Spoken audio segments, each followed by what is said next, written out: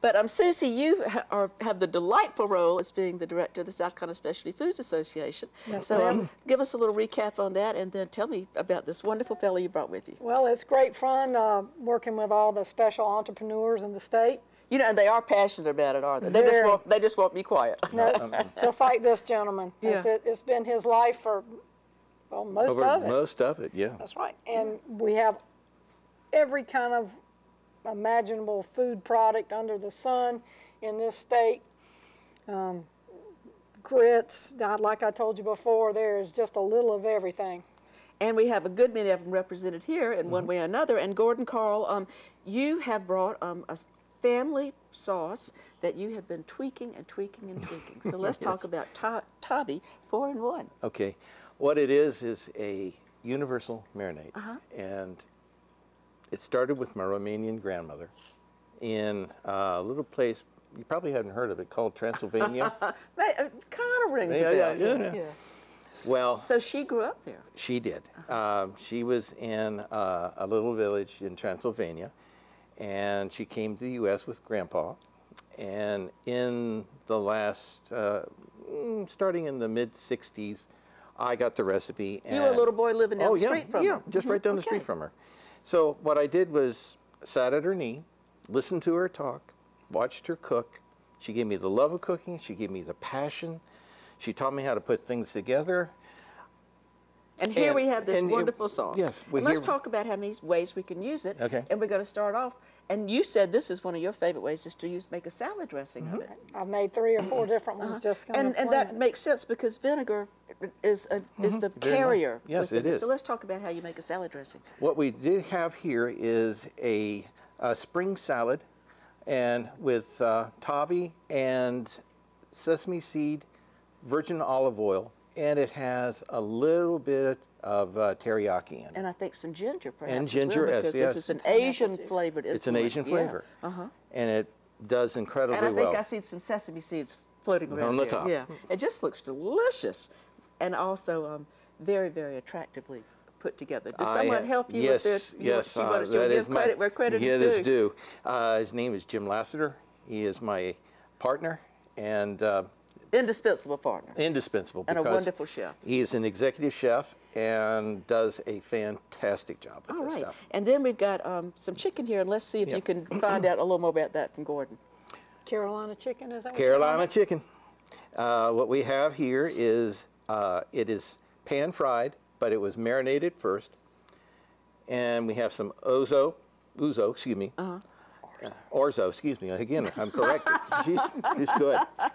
And well, I mean, after all, that's not an everyday word from your Transylvanian grandmother. No, it isn't. No, it isn't. Or from South Carolina. Or South Carolina. This is very true. Yeah. So next dish. That is. So you used it as a marinade, but also you're going to use a dressing on the top. Yes. I mean, you can do anything you want to because it blends so perfectly. Yes, it enhances the food, the flavor of whatever it touches. Okay. Yeah. Well, this is a fun looking shrimp and grits, and I wish somebody would do something like would teach me how to do that so I could make a hat with those kind of onions. We'll have to work on that. You'll love it. But tell us about this. It just looks wonderful. We've made grits, but we used a whipping cream. We used butter. We used cheese. And a light chicken stock. Okay, so these are dressed up grits. These are very dressed up grits. Okay. And then what we do is we put it in a pan, we chill it overnight, and then we cut it into whatever shape you want. And then we have a sauteed bunch of sauce, and then you put the shrimp in that, and then you put it on here and plate it. Well, it just beautiful. looks wonderful. Oh, it's I delicious. just can't wait. Okay, and then let's see if you can tell us about the next one, please. A little salmon with pesto. And a pasta salad. Yeah, and a pasta salad. It's beautiful. Again, we marinated it for probably not much more than a half hour. What it does is the flavor or the spices from the sauce gets into the meat, and then you take it out and put it on a hot grill. Yes. And then so it's sealed. Seared. It's seared. Okay. So what it does is starts to build a coating. It caramelizes. So all the juices that are in the salmon, it does not come out.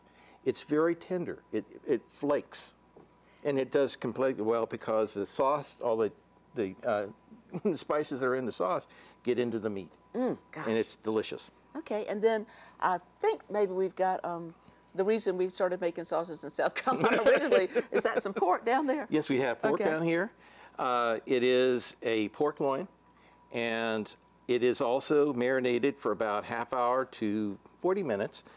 It is taken out, it is put on a grill, or it can go in an oven, or it can go in a crock pot. It's really up to you.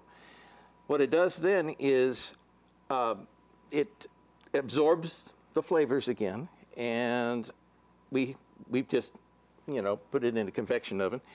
And what it does then is it just caramelizes, seals the meat, and it's delicious. All righty. Yeah. And then your compote. And my It's compote. deliciously different. Tell us what you wouldn't think that this sauce goes on dessert. That it is. That was a creative compliment. That is yes, and I appreciate that. Especially Jim does too. That is. It's beautiful. Apples, strawberries, and blackberries. Ooh. And the apples are sautéed in a little bit of butter, and they're put on there with whipped cream and a little drizzle of Tavi sauce. Yeah, yeah. Well, this is great fun.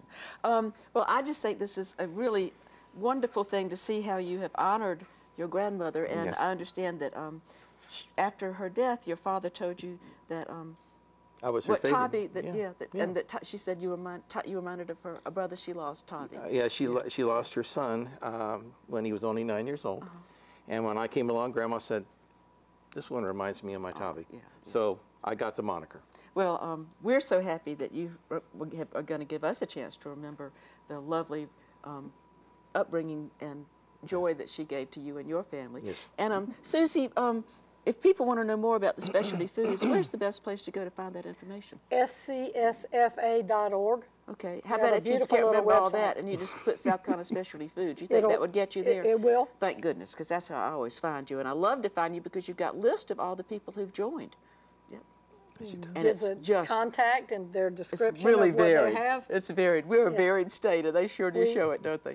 And Gordon, do you have a website where we can find out more about you? It is Tavi's 4in1.com.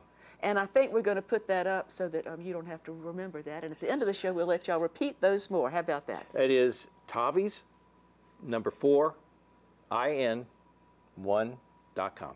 I think these recipes are listed on there. Oh, they're also there. Oh, how wonderful. All these recipes are on the website. Well, this is really a fun day. We're so glad that you came down to Sumter to join us. Thank you so much for having me here. All righty.